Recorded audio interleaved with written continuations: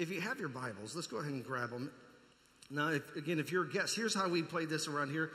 I will give you some scriptures you can see on the screen. I'll give you some by reference and some I'll just quote. Different levels. Because I don't want to spoon feed you everything. And never one service can I give you, or anybody give you everything, but I don't want to spoon feed you. I want you to be curious or question what I'm saying, to write it down and search it on your own. In fact, one of our common phrases is, don't take my word for anything. Challenge everything I say with the word of God. Because at the end of the day, it's not what Pastor Greg says, this is what the Bible says. And so I really believe that as you challenge what I'm saying on Sunday, on Monday, during the week, you have an opportunity, more of an opportunity for God to speak to you, to develop you, and to help you grow in your faith. Can I get an amen?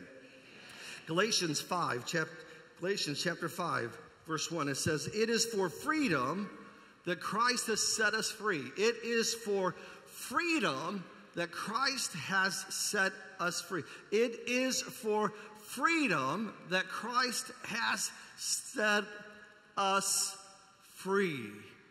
It is for freedom that Christ has set us free. Now stand firm. One translation says stand strong. Another translation says stay in that. Don't walk out of it. Romans 6 tells us that don't use your liberty or your freedom to go back into sin, because that brings you back into bondage. John chapter 15, verse 7, 8, and 16 talks about the fruit that is that change from the word of God in your life, and that God wants that fruit to remain. What am I telling you? What God does in your life, he not only wants to do through your life, but what he is doing in your life, he wants it to remain. God doesn't want, and I see this in the church world, and all of us, we deal with this from different times in different areas, where you receive something, but you don't keep the something you received. It becomes an experience of, I remember when Jesus made me happy 12 years ago. I remember when I experienced God's joy in 1987. I remember when God blessed me that one time. Woo, that was a good 2 days. No, what God is doing in you, he wants it to become a part of you. Because you're connecting, when you receive, you are connecting as a branch to the vine. And it's not like a branch when connected to the vine and begins to draw that life. It's not like, okay, you drew some life yesterday, you don't get any for the next 3 weeks. No, he wants that flow to keep going. He wants you to what you receive, to be able to receive it and maintain it so that you can share it. It is for freedom that Christ has made us free. We celebrate the freedom as a nation, which means we have choices, we have rights. We don't have a dictatorship in a country that defines the parameter of how far we can go. We have an ability to make a choice against all odds, against everything against you. You can still make a choice to override the impossible, do the incredible, and blow every theory and every idea out of the water. Some of the great things about our country is not only that we're a nation under God, but that we are a land of opportunity. Some people think that it means we're a land of entitlement, that you're owed. No, you have an opportunity to make out of your life. I love movies. I enjoy watching movies. It's one of my own hobbies and pastimes. And I love movies that are like based on true stories, like Rocky. I'm just seeing if you're listening. Do you remember that movie Will Smith did years ago, Pursuit of Happiness? Yes. I could only watch that one time. That was amazing story. That was like emotionally wrecking. And you walked out of that going, OMG. But what a great example, and there's many more in the world, of people who had everything against them, which would make most people throw in the towel and just quit. And if he would have, in his story, thrown in the towel and quit, no one would have blamed him. No one would have said, I can't believe you did that. They would all say, I totally understand. But if he would have done that, his story would never have been told. What made his life worthy of a story to be told wasn't that it was easy. It was that even against obstacles and opposition, he made a choice. I'm not going to give up. I'm not going to give up. I'm going to keep trying. I'm going to keep growing. I'm going to keep working until I reach my goal and my dream. That's the land of opportunity. You have a choice. But when we take that context, even in our walk with God, in the realm of God, when Jesus made us free, he gave us choice, freedom. See, it's amazing how the world, I'll say it this way, religion, because if you're a guest, I'm not into religion. I'm into a real relationship with Jesus Christ. I know a lot of people who go to church, but they don't know Jesus. They can tell me more about the doctrine of their church or denomination than they can tell me what a chapter and verse that they're believing at. Oh, we believe. Where's that in the Bible? Well, it's got to be there somewhere. No, I'm not into that. I'm into freedom. And it's amazing how the devil has sold the idea that when you sell out to Jesus, when you love the Lord with all your heart, soul, and mind, which is the first and great commandment, that all of a sudden God removes your choices. I'm telling you, God gives you choices. Not choices to sin, choices from sin. The Bible says we're called out of darkness into his glorious light. He's called you out of bondage into freedom. Did you hear me? The truth be told is that sin in prison, sin removes choices. Go look at a meth addict. They don't have many choices anymore because they're so bound by that drug and that demon that drives them that their choice, they live for doing what is being demanded of them by that addiction. Show me somebody who's caught up in any level of addiction, drug addiction, pornography, adultery, lying, whatever it is, and they will find as they go down the road, because the devil doesn't work in feet, he works in inches. And as long as they stay down that wrong road, one day they'll look around and say, how did I get here? Where now the things that I hated, the things that I despised, that was just like the prodigal son who found himself feeding the swine, wishing he could eat what they were eating. And if that's not gross enough, you got to keep it in the cultural perspective that Jesus was talking to people who understood that swine, which represents pigs, was unclean. That was something you weren't even supposed to touch. And one day he had gone down so far that he found himself feeding that which he used to not even touch. They feed their addiction. They feed the compulsion. They feed it. I want to be free. I wish I wasn't like this. And they hate themselves because of the addiction. Because what the devil does, he does not play fair. He will entice you with something shiny. And then when he has you, he's the one that condemns you and says, I can't believe you did that. You're a horrible person. Have you noticed sin will diminish your value system? Sin will destroy your self-image. Sin will make you feel worse. And there's people out there, maybe some here today, that you're under addiction and you wish you could be free. You wish you didn't have that. You wish that you could stand up and be free from all this garbage, but you keep finding yourself being drugged back into it. And the devil says you'll never get away. You'll never be free. You'll never be happy. You'll never be whole. Look who you are. Look what you've done. And the devil reminds you of everything you've done in the past. But I'm here to tell you that Jesus said, and it comes from the Word of God, that the devil is a liar. He is the father of all lies. And there is no truth in him. For whom the Son is set free is free indeed. Shout, I'm free.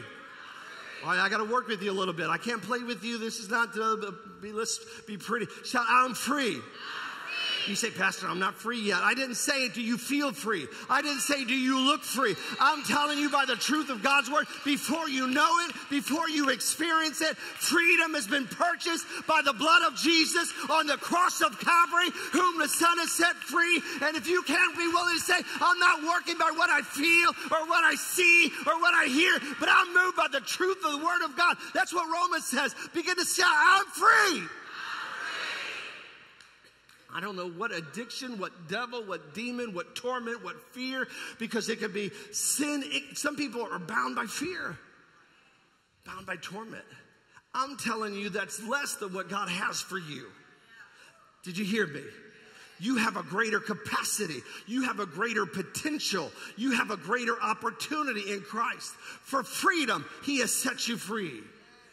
For freedom, let's throw that verse back up. For freedom, he has set you free. For freedom, Christ has set you free. Say, I'm free. Now say it with a smile. Say, I'm free. What are you doing? I'm spitting in the devil's face. Come on, we're going to just mess with him. He should have never messed with you. I don't know why you came today, but I'm here to tell you that the devil is a liar. God is stronger.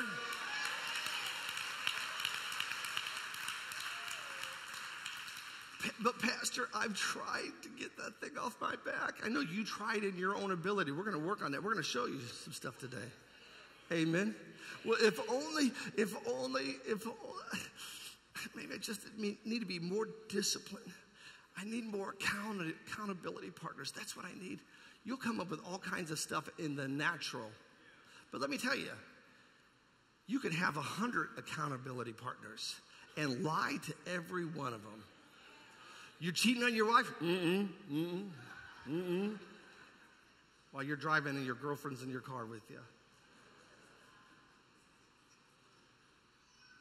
You can't lie to the Holy Spirit. He knows. See, my job is not to be your Jesus. My job is connect you to Jesus. Amen. Let's go to our next verse. We're going to talk about this. This comes out of 1 John chapter 4, verse 4. Notice this. I love this verse. You are of God, little children. Read this with me if you would. Say, you are of God. All right, come on now. Don't mess with me. I'll tell them to cook that food raw and you won't like it. You don't mess with me. I'll tell them to deflate that slide to half. We'll watch them. Boom. I'm joking. All right, ready? 1, 2, 3. You are.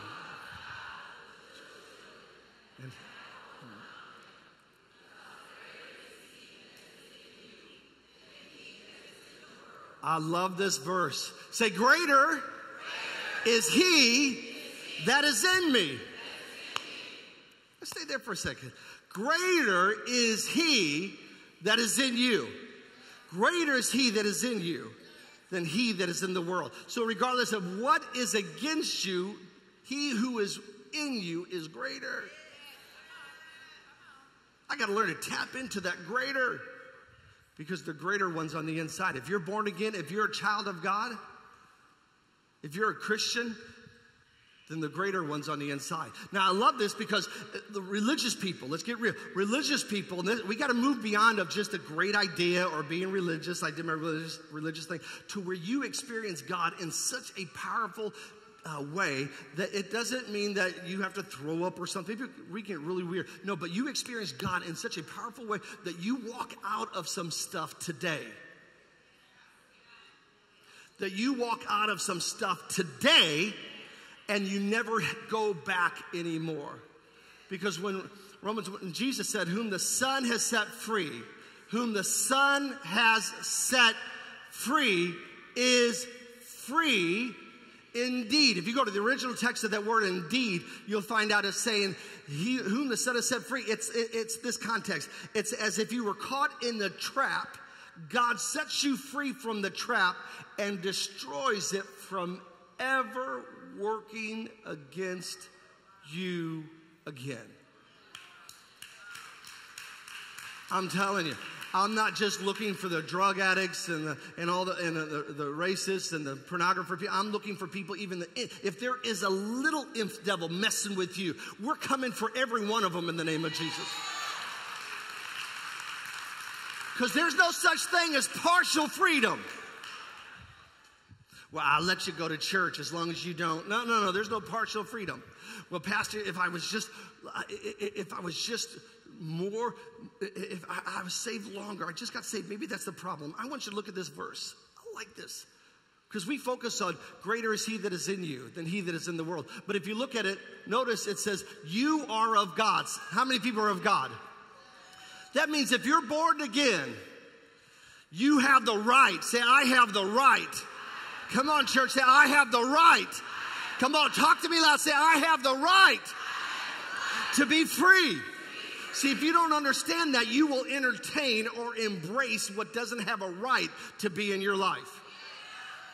That's what David, when he said to Goliath, he told the king, what is the reward? I'll take this uncircumcised Philistine, which he meant when he said that. The word uncircumcised, besides what it represents a covenant. And he was saying this giant is not part of God's covenant. This problem is not from heaven. This pain, this torment, this addiction is not God testing me. The religious world will tell you, God put it on you to test you. I'm telling you, when you understand your covenant, that is not from God. Fear is not of God. But perfect love casts out fear, because fear has torment. God has not given you the spirit of fear, but of power, love, and sound mind. If you don't know who has rights, can you imagine not knowing who had right to walk into your house? People walk in and out. Well, they walked in. They must belong. I learned from my dad, who's now in heaven. He died in 2000, but he had pastored for almost 40 years. Pastored Hope Church for 38. And he used to always say, son, if you walk in and you act like you own the place, most people will leave you alone. And you know what? I found that to be true. You can go places you shouldn't go. If you just walk in, just act like you're supposed to be there. Most people don't want to mess with you. In fact, Jonathan, who we're getting ready to have in a few weeks, was sharing a story. He was driving in another country, in another state for a conference, and he just got messed up on traffic and found himself on the side of the road, the curb where they were working on the road. They had sectioned off the street, and he just, for whatever reason, was not paying attention and found himself, and he was right next to where all these workers were at a work zone, and he was thinking, oh, I'm in trouble now. And he just had this thought. He rolled down the window and said, hey, guys, how's it going? Are we going to get this project done on time and on budget? And they said, yes, sir. And he said, good, keep up the good work, and pulled out. It's amazing what you can get by with. It's amazing what we've allowed the devil to get by with, because he walks into our life like he belongs there, supposed to be there, and has a right to it. But when you understand the boundaries, you can say, wait a minute, you don't have a right to be here. Wait a minute, that's enough. Say with me, enough is enough. Well, Pastor, I don't know if I can do that. That's just not my way. Listen, I've seen sensitive, soft-spoken grandmas. You mess with one of their kids or their grandkids, and you're going to see a side that you didn't know. Come on, right? Don't tell me you can't. Because something on the inside rises up in you, the greater one. And all of a sudden you're like, wait a minute.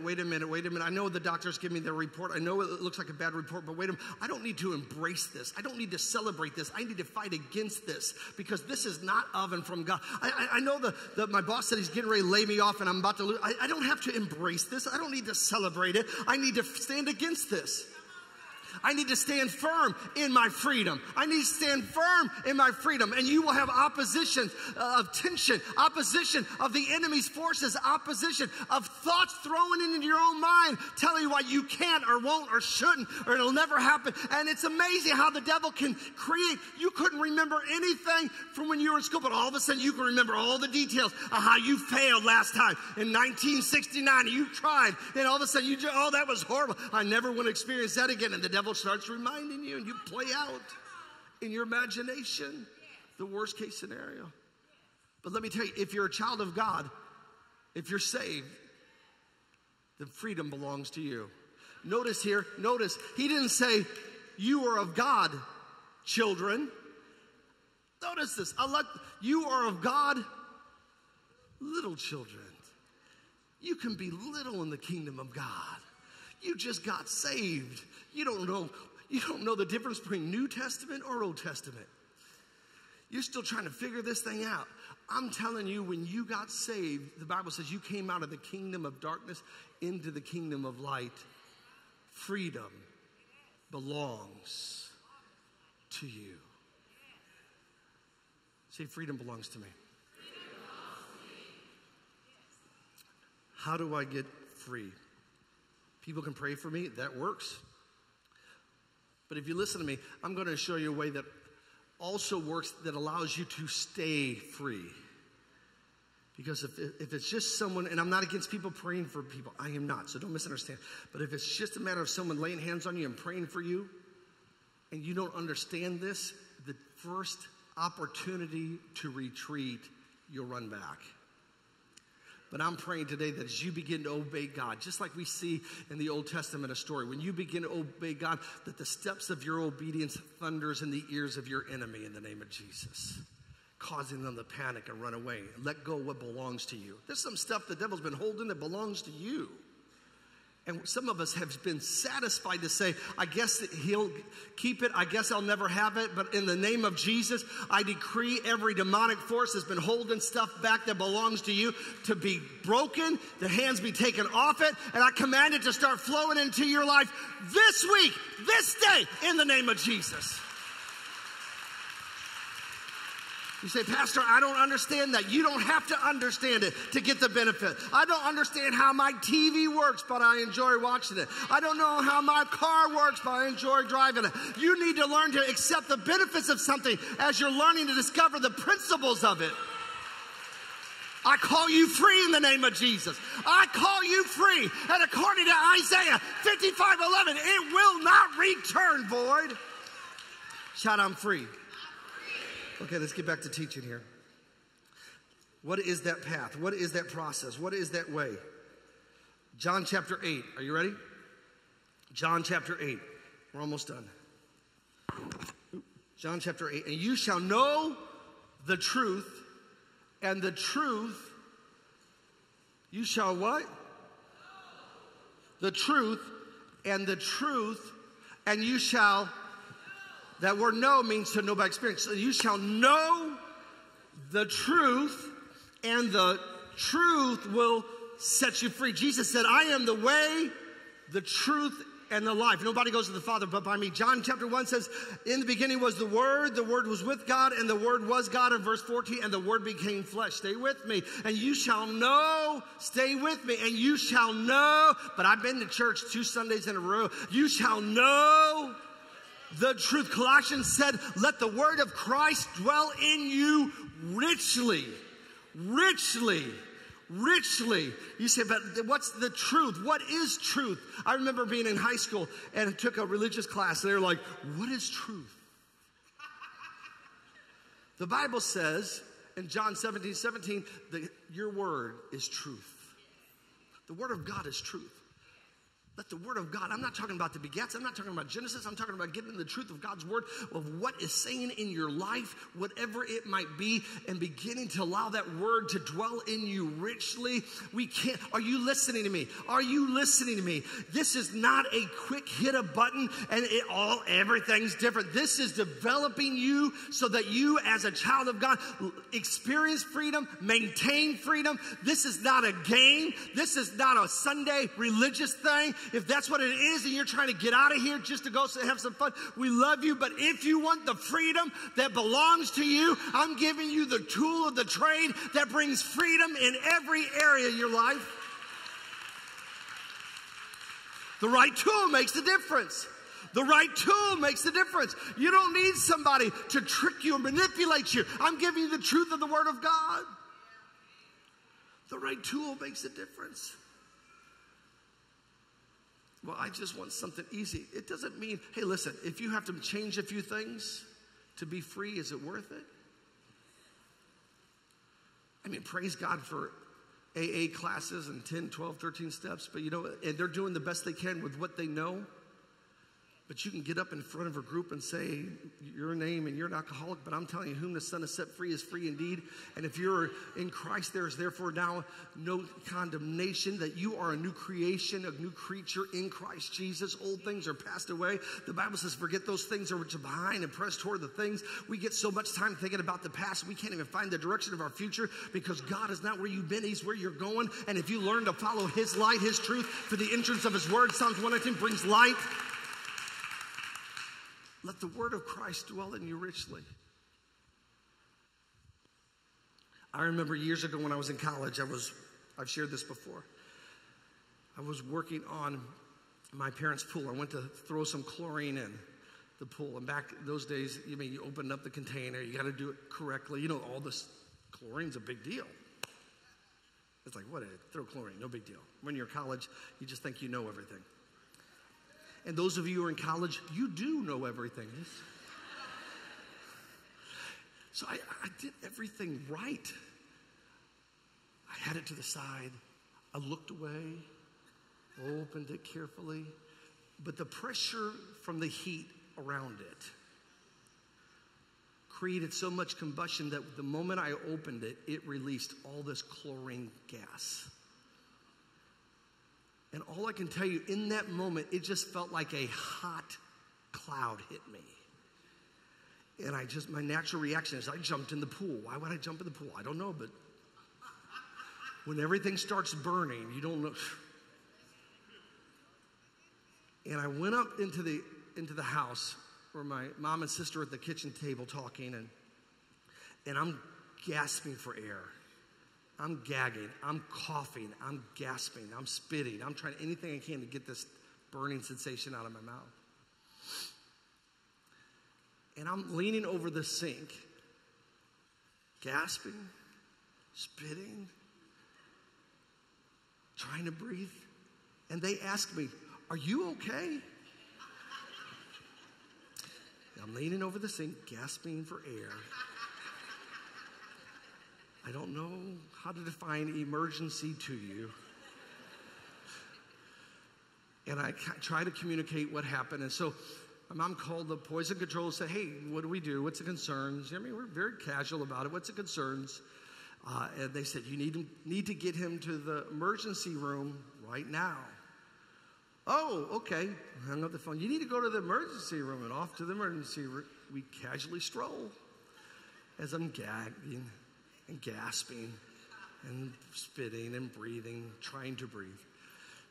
And if you've ever been to the emergency room, God forbid, but if you've ever been to an emergency room, you can,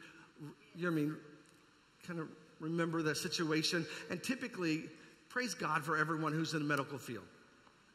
Okay? You work hard. Thank you for the 4 people who like people in the medical field. We're not against doctors. So we get there, and you know how you can walk into an emergency room? It's an emergency room. If I wanted to schedule an appointment 3 weeks later, I'd have called my doctor.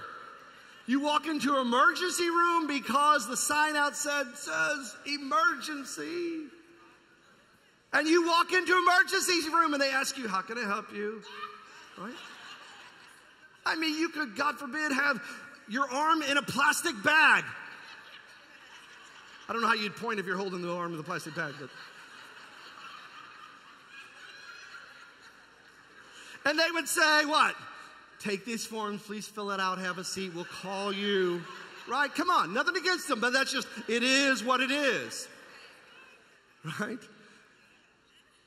"Take these forms, triplicate, fill it out, get all the information, ID." And then you fill it out and they'll say, "Thank you, go ahead, have a seat." Where? There's no room in that room. Okay, go to the next room. It is what it is.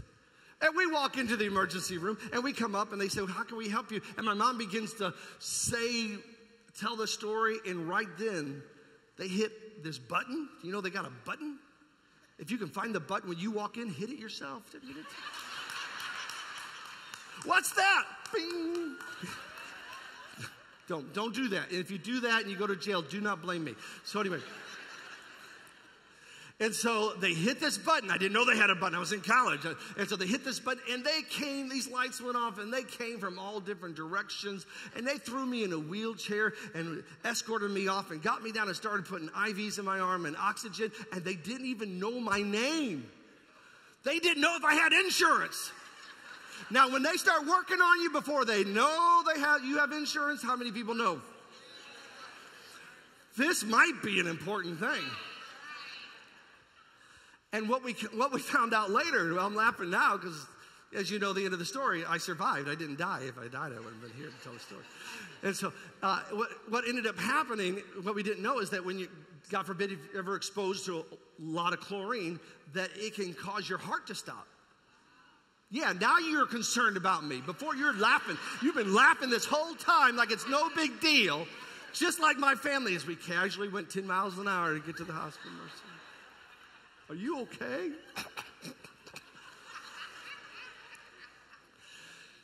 And so I think I might be ad-libbing just a little bit, but anyway, it makes the story a lot more fun.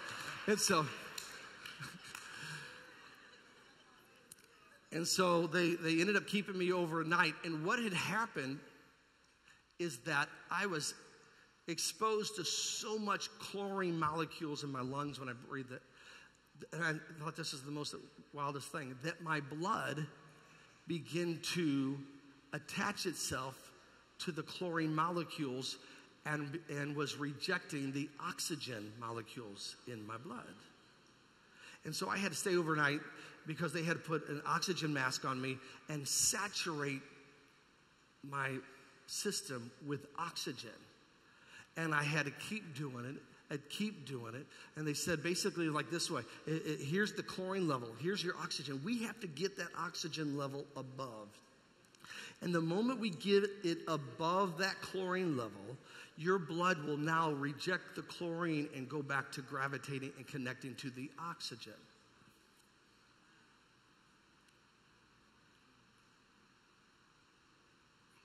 Pastor, how much do I need to read the Bible? I'm telling you, you are designed by God to go deep in the things of God. Listen to me. This doesn't mean you got to be weird.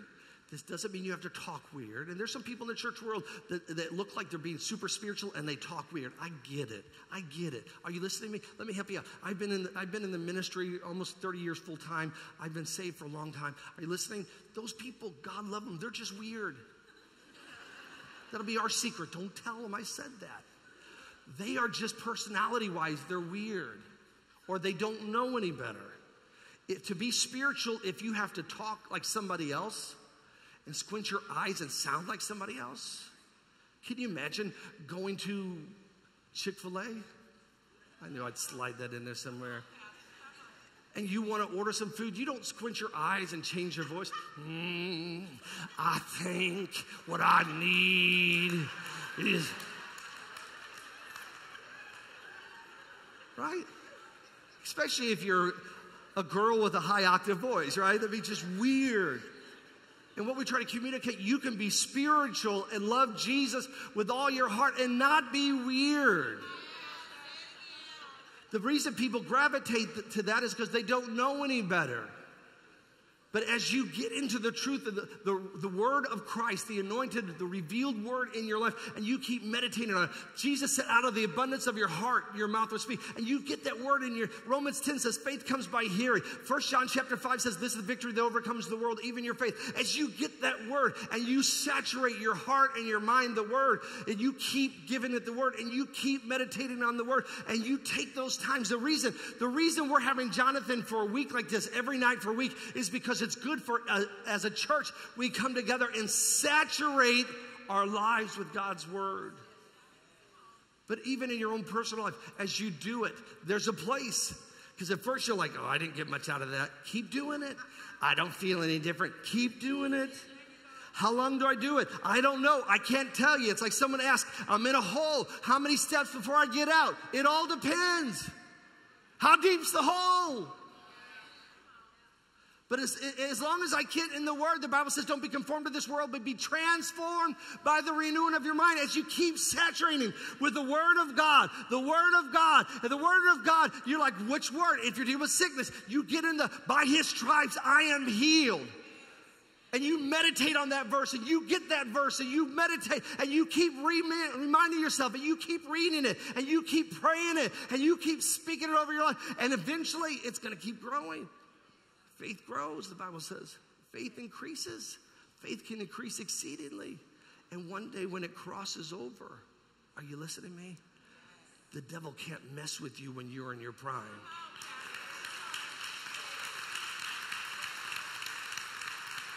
You said Jesus is the Son of God. They mess with him. No, no, no. The Bible, read it again. The Bible says, and Jesus said it, the enemy touches me not. If Jesus would not have laid his life down, they could not even touch him. Because when they tried to touch him, the Bible says he went through them. They couldn't even get a hold of him. They were like, I can't believe he's teaching. Let's throw him off the mountain. And Jesus says, sorry, not today. We walk around thinking that we have to be victims to whatever thing the devil throws at you. And I'm telling you, the Bible says, be strong in the Lord and in the power of his might. Put on the armor of God. Stand there boldly. Be courageous. Joshua 1, be strong and courageous, and I'll do what only I can do. What am I doing? As I meditate on the word, I'm giving it the opportunity to strengthen me. Joshua 1. I'm allowing it Romans 10. I'm allowing my faith to be built. And all of a sudden, as you saturate your spiritual person with the word, there's a point. There's a crossing point. And the devil will be messing with you the whole time in your mind. This don't work. You're never going to feel any different. They'll never change. It'll never happen. And all of a sudden, once it crosses over, you start moving into a place of peace, a place of strength, a place of focus. And all of a sudden, because you begin to receive it, how many people know what I'm talking about? You begin to receive it on the inside before you saw it on the outside yet. All of a sudden, you know that where you are at is not where you will end, that your destiny, Proverbs 4, your path shines brighter and brighter, and the steps of the righteous are ordered. And you begin to say, wait a minute, I don't have to stay where I've been. God has something better for me. Thank God I'm free. Shout out free. Shout out free in every area.